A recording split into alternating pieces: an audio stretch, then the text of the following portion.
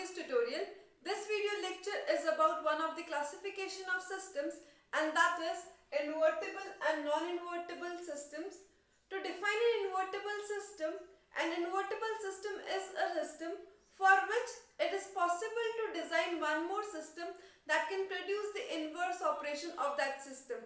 For example, if we have a system S that gives the output yt from the input xt. Now for this system S, we can design a system that is producing or doing the inverse operation of this system S, so that again we are able to get xt back. Then this system S will be called as an invertible system and Si will be then called as inverse system. If it is not possible to design a system that could do inverse operation of the other system, then it is called as a non-invertible system. For better understanding, let us look at some examples. Now, to explain invertible and non-invertible systems with example, what am I doing is, I am considering the response of the second system to be x1t. If this x1t comes out to be equal to xt, that means the inverse system is producing a signal which is equal to the original signal.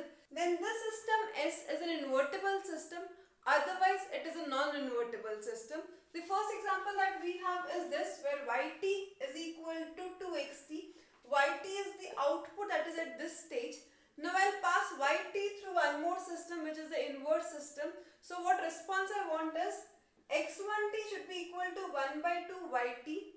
I substitute the value of yt here, which is equal to 2xt. So 1 by 2 multiplied with 2xt. This 2 and this 2 gets cancelled. So it is then equal to xt. Therefore, the result that we are obtaining is x1t is equal to x2t. So this system is an invertible system. In the second example that we have is yt is equal to x2t. What the system is doing is, it is applying time scaling operation on the input signal, and here we can see that the scaling factor is greater than 1. When the scaling factor is greater than 1, we get a signal that is compressed in the time domain. To get this signal xt back, what we can do is we can expand the signal into the time domain. So here yt is the resultant signal. On yt, I am again applying a time scaling operation to expand it. So here, since I want to expand it, the scaling factor will be less than 1. So I have taken a scaling factor which is less than 1, 1 by 2, which is inverse of this factor through which we had compressed this signal. So when I apply this kind of a formation, I am again able to get my signal xt back. So therefore, this system is also an invertible system. In the third example, what we have is a system that is performing an integration operation. Now we know the inverse operation of integration is differentiation. So when differentiation of this yt is done, we will get back xt, and this system is then our x1t. Since x1t is coming out to be equal to x2t, therefore this system is also an invertible system.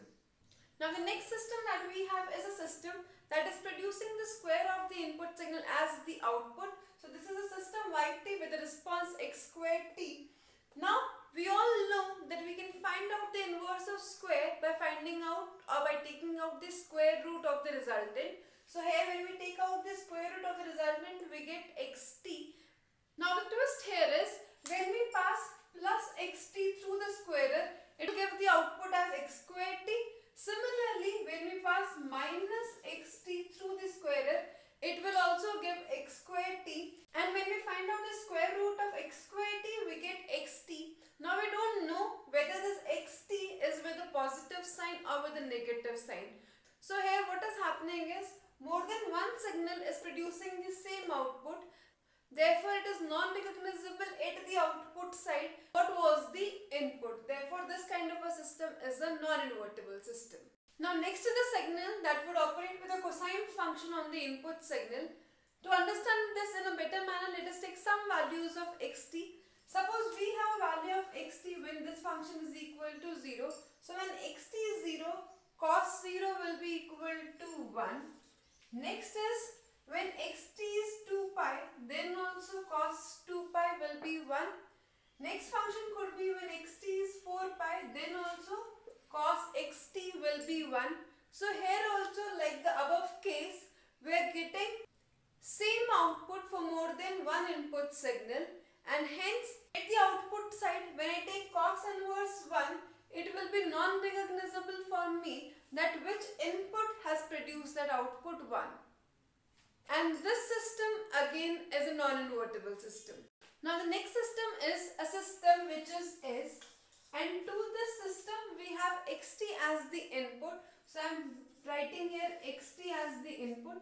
This xt function is not equal to 0, so it is producing some output yt, and the value of yt through this system is coming out to be 0. When yt is coming out to be 0, it is not possible to design an inverse system for this input signal, because then this will not be able to give us the original signal. So a system behaves as a non-invertible system generally in two cases. The first case is when more than one input produces the same kind of output. The second case is where non-zero input produces an output which is 0. I hope these examples would be helpful to you in understanding invertible and non-invertible systems. Thank you.